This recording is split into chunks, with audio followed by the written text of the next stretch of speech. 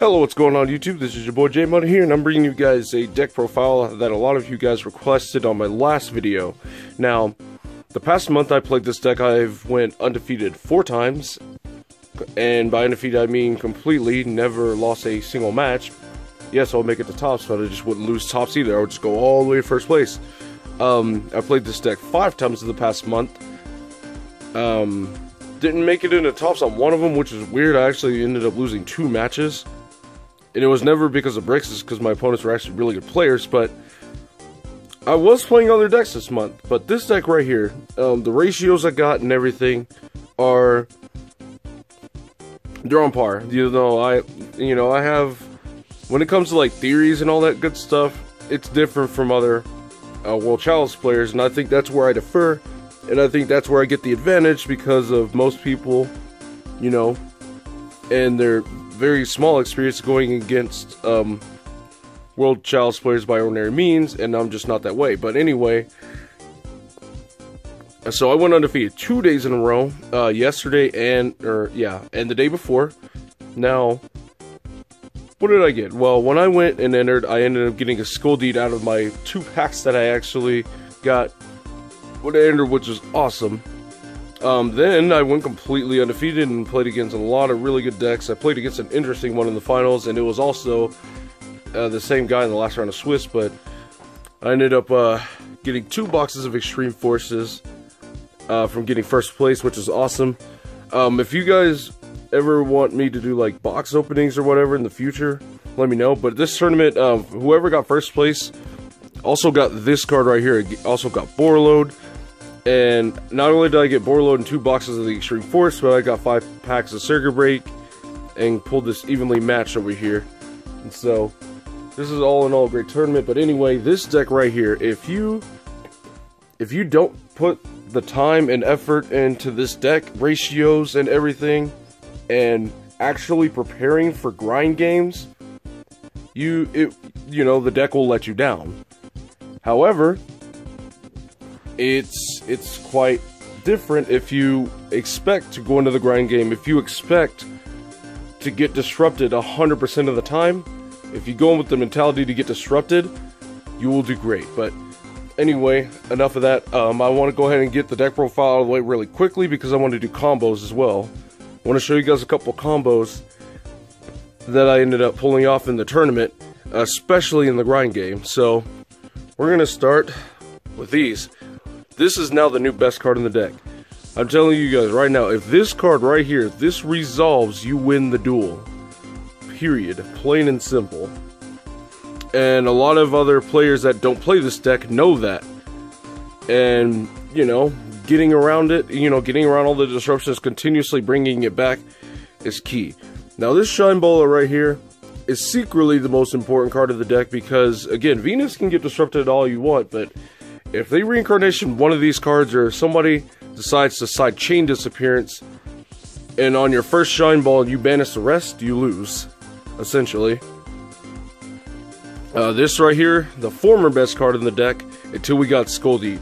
Plain and simple. Skull Deed, Venus being a 1-card Skull Deed is nuts, it's insane, and everything. There's not much to say, and also, utilizing its grave effect is actually, you need to think about its grave effect a lot more when it comes to the grind game, and you don't want to burn through them all that much. Lee's, I've done a lot more interesting plays with Lee's this past month.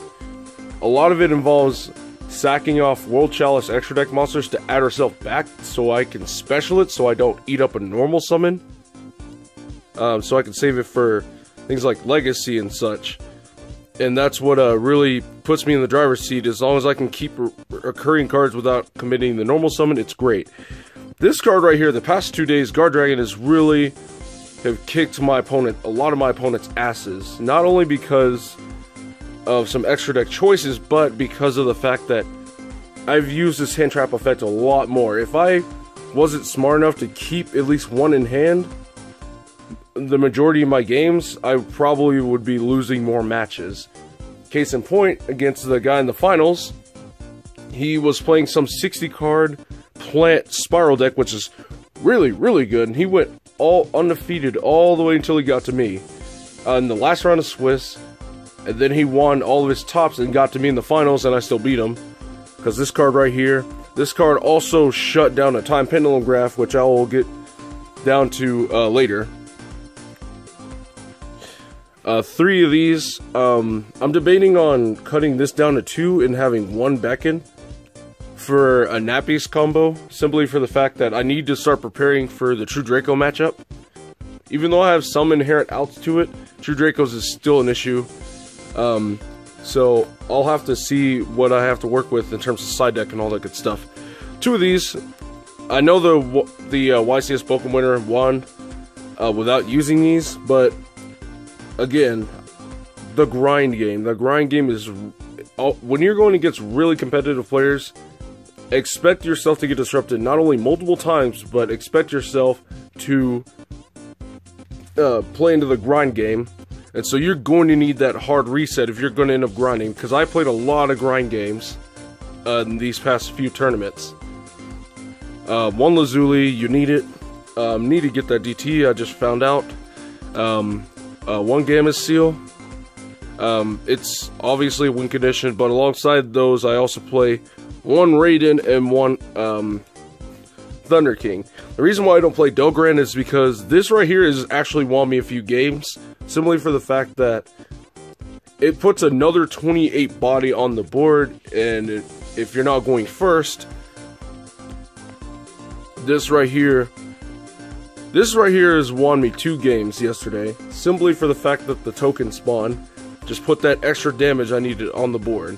And it's also a starter because it gives you a token, so if you need to go into that Link Spider, it's there, the option's available. And the last monster in the deck, the win more card that people don't play, is this. It's good going first, obviously, but going second, it's also good, simply for the fact that when you're playing throughout your combo, you're likely going to have access to Venus and Lee already. So when you draw into Brilliant Fusion, or when you draw into Foolish Burial, or any of that good stuff, what else are you going to send? Oh, I know, this card. I'm breaking your board. Whatever you're making, it's going to get broken.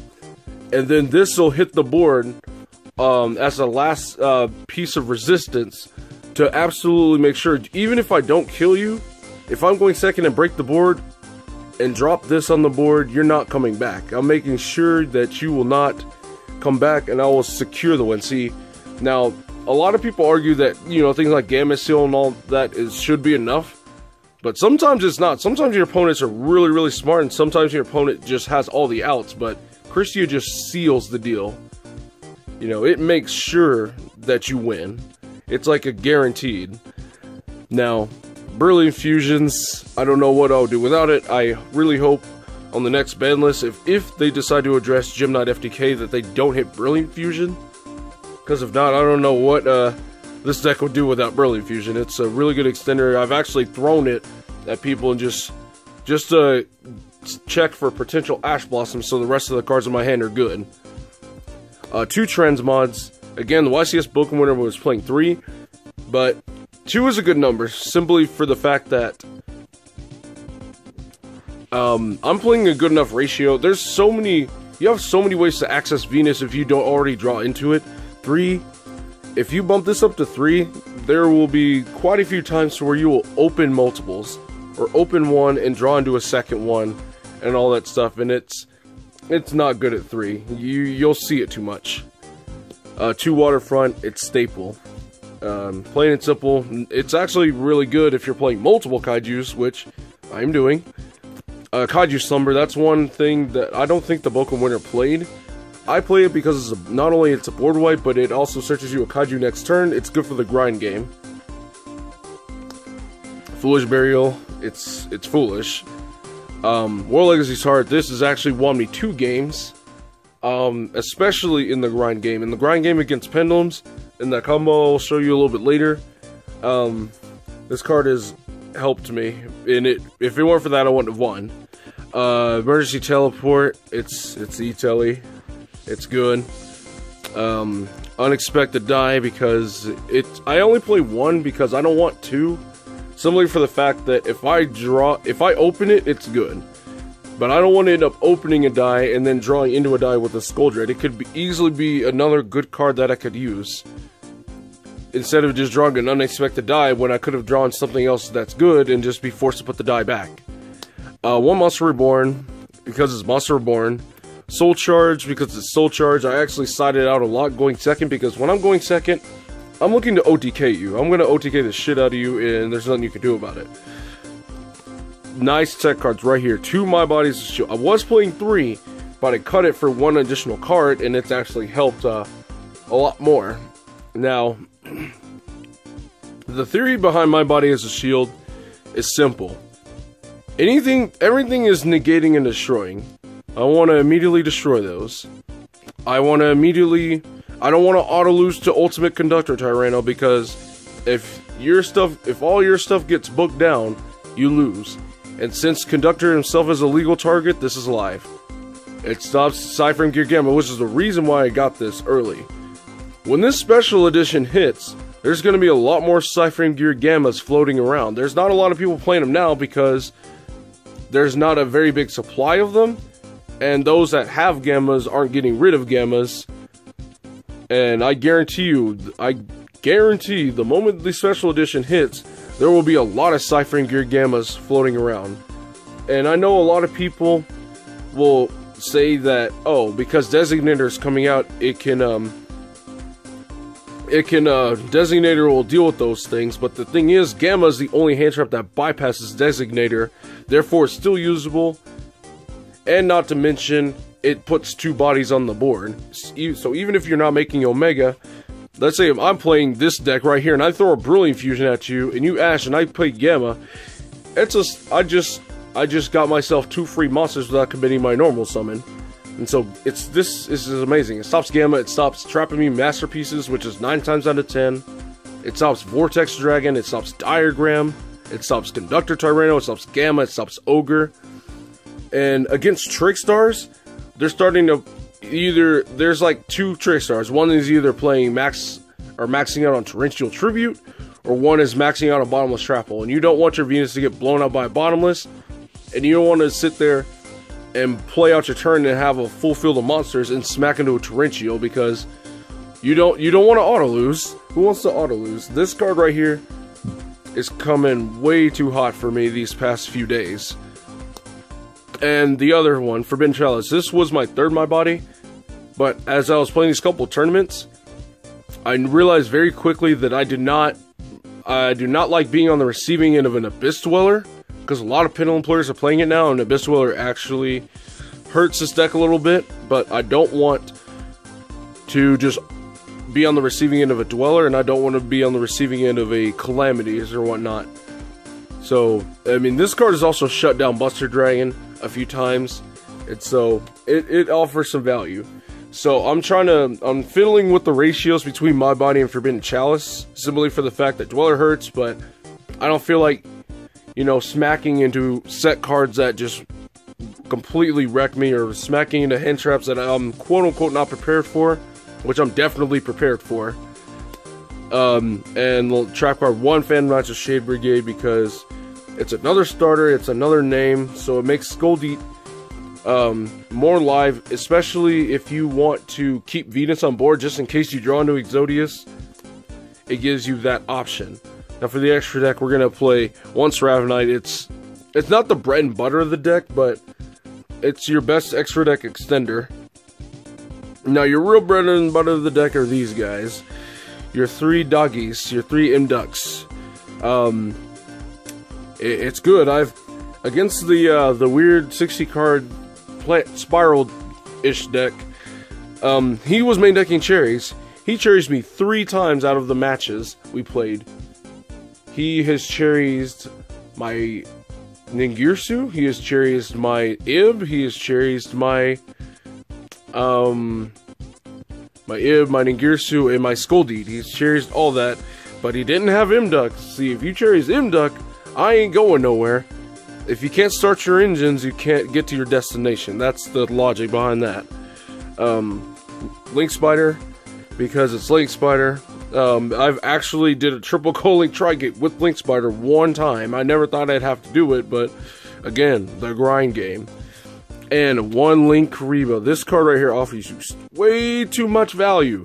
This card right here will sit here and offer you 2 monsters because you sack off Guard Dragon for this, and then you banish Guard Dragon for another monster. So this right here is solid. I love this card. It has helped unbrick hands because again it adds 2 monsters for a Skuldeat. Not only that, but it also offers it offers you Ningushu plays to go off much easier, simply for the fact that you would end up having to use more cards out of your hand to do so. One Binary Sorceress, I just use it for a bridge. I've never used any of its effects at all. One Underclock Taker, again, I don't know why more World Chalice players are not playing this card. Because you're not going to always win the dice roll. And if I go second, I want to just go for a game. And this card right here is an excellent way to do so. If you are going through your combos and you have a Skull Dread up top and you already win your Firewall and stuff, you haven't won your Tri-Gate yet, but you need to go into Link 2 to bridge so you can special off Firewall to go into Tri-Gate, this card is the best card to go into because any monster that you drop will almost guarantee go down to 0 because Firewall is at 2800 because of Skull Dread. Link this and the other monster, make Tri-Gate. That single co-link Tri-Gate effect that does double damage kills opponents. You drop something to 0 and you do 5600 damage in one blow. Like doing the rest of the 2400 damage if they haven't already, you know, paid life points with some other effect. It's so easy. You just win. I don't know why people do not play Underclock. It is so good. I won every time I resolved it. 2 Ibs. You need 1 for Ningirsu combo if you don't have the Skull Dread, and you need 1 to end your board with Tri-Gate. And it's a name, which is always good if I need to sack something off to add Lee back so I can special, so I can get a combo started again.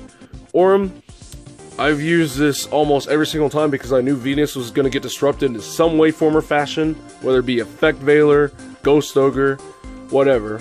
As long as you can keep Venus on the board, you will win, and Orem is the way to do so. I've actually attempted to revive a Gamma Seal, but my opponent also had Ogre, which is the 60 card plant spiral kind of guy, which was weird, but still got him. Ningirsu never lets me down. He draws cards and he Scrap Dragons cards away. What more can he ask for? Tri-Gate Wizard. I generally only use him for the double damage if I'm going second. I think I've only used his Effect the Banish cards like twice or 3 times yesterday. And I've used his Negate effect once. That goes to show just how quickly games end if I lose the die roll. And if I go first and I make the board with Tri-Gate, people just immediately scoop and go to game 2 without even playing a single card. Firewall, the best combo extender to end off your unbeatable ass board. Skuldeat, best extra deck monster of all time. He fixes your hands. He special summons a monster. He opens 3 spots. It's good. All right, now for the side deck, we're playing going first cards. We're gonna play anti-spells and Different Dimension Grounds. Different Dimension Ground is so good. Why do people not side this card? You saw this against Pendulums. They don't play the game because they're not gonna wanna pop their scales and all that stuff and get more monsters and try to quote-unquote fuel the extra deck if everything is getting banished. It is a 1-turn Macrocosmos. It literally ends my opponent's turns. It is so good. Now for going second cards, we're playing 2 Drone Locks. They were in the main at one point, but you know, I find the other cards to provide a lot more value. 2 from World Chalice. Now this card, if I'm on the receiving end of like dinosaurs or pendulums that like to make Abyss Dweller and all that good stuff, and if I need to offer extra disruption for like things like Vortex and whatnot, then it's there. 3 Mind Controls, because I mean that card should never have gotten a 3 because it's stupid. Every time I resolve Mind Control, I win the game essentially. Not simply because I take a monster, but because it just baits a negate. Evenly matched, obviously. It was in the main deck at one point. It might make its way back in when the pendulum phase goes. And the last card, Genzo. I've actually sided this in twice. Because you need to always have, no matter what format you're in, always have a side against some sort of back row heavy deck. Period. Now, on to some combos. Okay, so what happened against the last round of Swiss, I played against a pendulum player, right? And so I ended with this on the board. I had one other monster. I had Ningirsu and I had this, but I didn't link into this or link off with this because I was under an Abyss Dweller. I used Ningirsu. I crashed into Abyss Dweller. And he goes and he makes a couple of more monsters. He makes his first Electromite because I took his other. That was the second Electromite because I took it with my control and all that good stuff. He makes another Electromite and he pendulum summons a couple times. He makes a Starving Venom and he copies. And he swings. He swings. This is getting killed. Now, granted, this is when I somewhat played. I played a few cards to get through cards through the deck because I did not open Venus at all, and I was under Dweller because I thought I was going to lose. This is game 3. I only bricked one time these past 2 days, and he just so happened to be the one that bricks me game 1. But Legacy's killed, and I have like a Chosen or whatnot engraved, and I use Legacy after he kills, and I summon Lee, and I summon Guard Dragon, and I use Lee, and I immediately search another Legacy, simply for the fact that I knew that I was going to need it. Now, here's where the good part ends. He sets Time Pendulum Graph, and I knew for a fact he had it.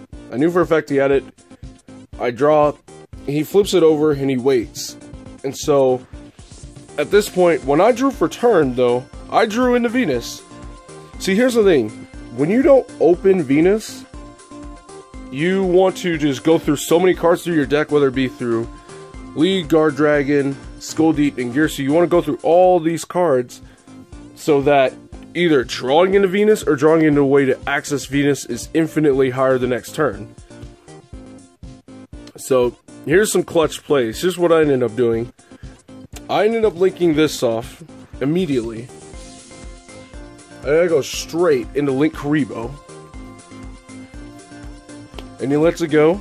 You know, it's fine. And I immediately go ahead and banish this said Legacy over here. And I go ahead and I add myself a World Legacy's Heart. Because I know what I'm doing. And I go ahead and I activate it. And I go ahead and grab these two. And I go ahead and summon Venus right under the arrow. And he goes for the effect of Time Graph. And I'm like, alright, we're going to go ahead and Guard Dragon. We're going to kill your Time Graph. Negate, destroy. And this is when I had like 2 cards in hand. One being a Legacy and one being like a Guard, the Venus I drew into. So I activated the effect of paid 5. And he drops Ghost Ogre. And I'm like, alright, that's cool. That's cool. So Shine Mode gets special. No big deal. I'll just link it off. I'll just make it M-Duck. And I'm like, okay. Effect. Tribute. Normal. Response. Link away. Make Aurum. Legacy effect. Summon 2. Activate Aurum effect. Sack off whatever I summoned. Summon Venus. Resolve the effect. He immediately scooped it up when I brought it back. Immediately. Scooped that shit up. No. I don't think anybody could have scooped any faster. And he was just tired. He was just like, man, you always draw really good, this, and this. I'm like, no, I just know what I'm doing. See, if you prepare for the grind game, if you prepare for a long haul, if you're prepared for things like Abyss Dweller and all that good stuff, this deck right here, easy. Easy win. Well, it's not easy wins. No, against Pendulums, you will struggle. But you have to read your opponent. You have to read 3 turns ahead and end up sealing the deal. You need to know exactly what you're doing when you're making plays and you need to know exactly what you're trying to go for on the next 2 turns. And that is something that I did pretty good, pretty well. And I played against a lot of good players. There's an ABC player here now. This guy right here, I don't know if any of you know his name. It's like Jing Zhang, I don't know, some Asian guy. But this guy right here, he's the one who got 3rd place at YCS Dallas with ABCs and full power spirals when Quick Fix and Drone were still at 3. And I 2-0'd him. I 2-0'd him round 4, I believe. And then round 5, I go against the that 60 card spiral player, whatever. He went first and got me game 1. But game 2 and 3, done, over. He asked me what is the right card to cherry. I'm like, well, let me let you in on a secret. If it's not Imduck, it's probably the wrong card. Because even if you cherries Ib, the fact that this deck runs a lot of Link 2s, you run more than just Ibs as Link 2s. Granted, Link 2s are your most important links because they're your bridges. However, again, with Imducks, if you can't start your engines, you're probably not going to get to your destination. But anyway, that's it for this deck profile. In terms of the side deck, I need to prepare for True Dracos. And in order to do that, the painful truth is, you can make the most unbeatable board with this deck. But if your opponent just drops into Mono Iwado, it's over. Simply for the fact that nothing in the deck can stop a normal summon, and it'll just literally single-handedly turn off your entire board. So I need to make space for not only 2 Master Restricts, but I need to make space for a Solemn Judgment and a Solemn Warning. So not only can I stop in a Mono Iwado, but to stop a Masterpiece as well. There's so many just cool things that I've just done today. There's so many interesting ways I went about things, simply for the fact that if you know how to play around all these disruptions, if you constantly expect disruptions from your opponent, then you're going to be in a good spot. Because my Venus has been Veilered so many times yesterday, but since I was prepared for people playing Effect Veiler, it was okay. Half the time, every time my Venus got hit by Veiler, I either already started with a Shade Brigade or an Unexpected Die, or I lead off with Brilliant Fusion, so I can sack for Legacy and go into Orm and bring it back and just start resolving again. It's things like that. If you go about things in a way, if you build your deck in a way to play around multiple disruptions, which everybody should build their deck to do so anyway, but if you do that, you keep Guard Dragons in your hand for all those targeting effects, because I went against Metalphos again, and with that Alkahest, him going into that Alkahest, he thought he was being slick by trying to target my Venus, and I Guard Dragon the shit out of it, and it was over. It was over quicker than you can say hi. So, let me know what you guys think about this deck profile. First, to answer the question, how many cards am I playing? I'm playing 42 cards in the main deck. I feel like 42 is for me though, personally, I feel like it's the absolute perfect ratio, simply for the fact that I've tried playing the deck at 40, I've tried playing it at 41, and weirdly enough, I never saw Venus at all. I would never see Venus, and I could barely access it through other means, only for me to get disrupted by hand traps. At 43 and 44, I saw Venus. You know, I saw Venus quite a few times, but, you know, you would still get kind of brick hands in a way. Kinda, not brick, but like, you would still see like not so optimal hands, but at 42 cards, I will damn near open Venus every single game. And if I don't open Venus, I'm opening Brilliant Fusion. And it's really good. I love this ratio. I don't know what's so special about 42 cards in a World Chalice deck, but I feel like not only have I done so stupidly good with 42, but the YCS Bokum winner, he was playing 42 cards. So for any of you playing World Chalice, try that. Try putting your deck at 42 cards and watch how beautiful your hands are. Not only just beautiful, but how easy you're able to out your opponent's boards and get, you draw like a perfect ratio of cards going first and second, almost all the time. So, let me know what you guys think about this profile. This is J Money, and I'm signing out.